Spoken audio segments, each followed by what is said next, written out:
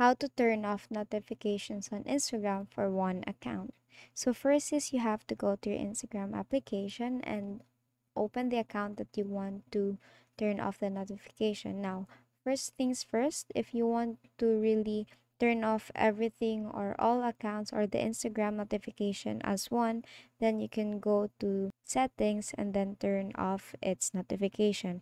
But if you only want to turn off one notification from one account, then all you have to do is to go here to your profile, and on the upper right, you will see the three dash lines. So you tap on that and you will see this, the settings, your activity, the settings, your activity archive, and all you have to do is to tap on settings, and under settings go to notifications here. So you will see pause all, so you will be temporarily pausing all the notifications. So if you tap on that, it will actually give you a time limit.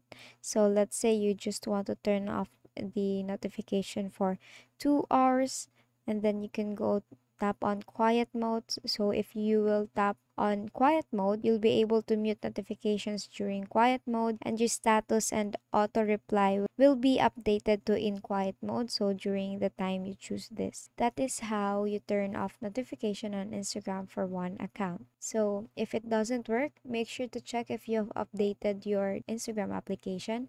And that is all for today. If this video helped you, please give us some thumbs up and subscribe to our YouTube channel for more tutorials. Thank you for watching.